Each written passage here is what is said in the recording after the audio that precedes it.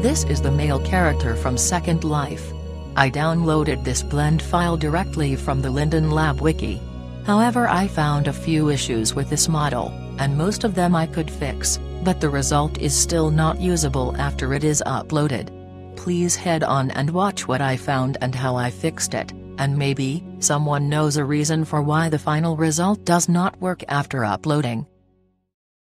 The first issue is, the armature is oriented to the wrong axis. As far as I know, the character always has to look towards the positive x-axis, only then it can be imported successfully. The second problem is, the mesh does not have weight groups for all mandatory Second Life bones. When you count the groups carefully, then you will see that only 14 of the necessary 21 bone weight groups exist. And finally, the mesh is not parented to the armature.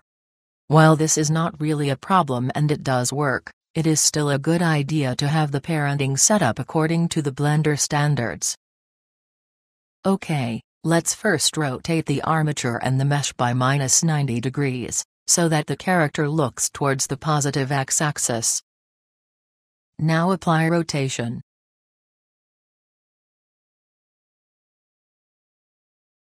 Then, remove the armature modifier to separate the mesh from the armature.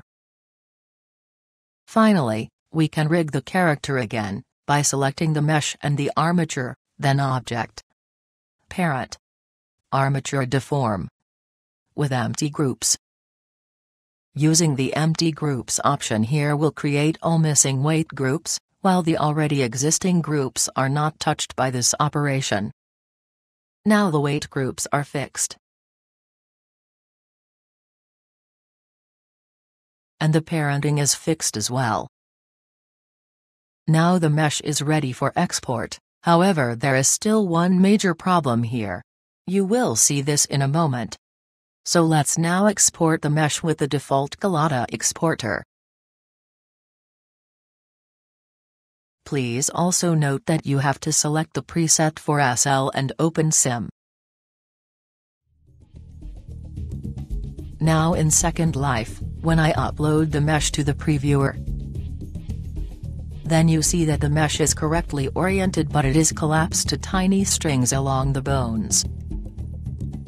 I do not yet know what happens here, so if anybody knows how to fix that, then please feel free to tell us the reason for this misbehavior. Thanks for watching.